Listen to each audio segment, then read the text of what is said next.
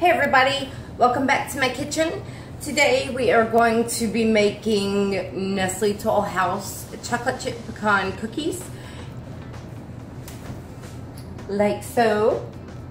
And as you notice during the video, it looks like, and actually I am doing the recipe out of order, which is the original Nestle Tollhouse chocolate chip cookie recipe.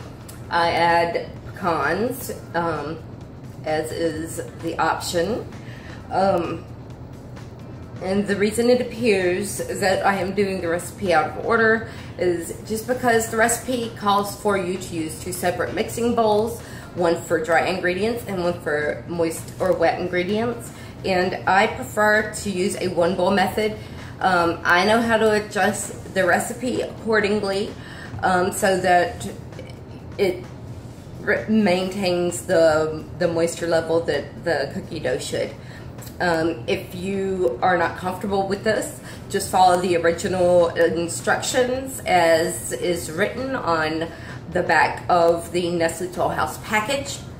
I have mine pulled up on my Samsung Galaxy S5 because I have to blow it up in order to be able to see the recipe, to follow along.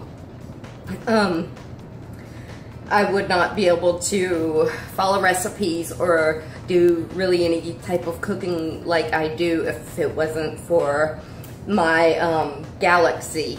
And no, Samsung is not endorsing me in any way, shape, or form to say that. It's just that I really love my phone and it really helps in a way that I can't even explain, because when I look at my phone screen, it's actually clearer than real life. So I don't know what the technical term for that is.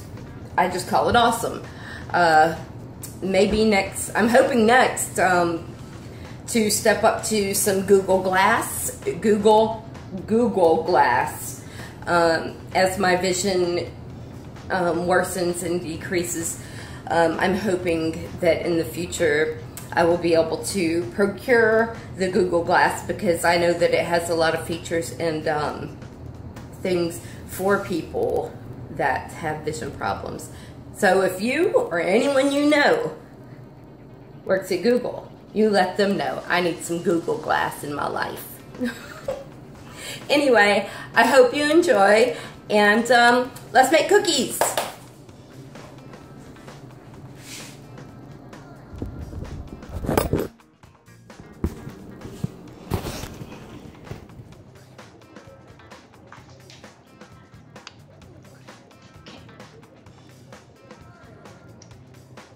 As you can see, I have my recipe right here blown up on my screen.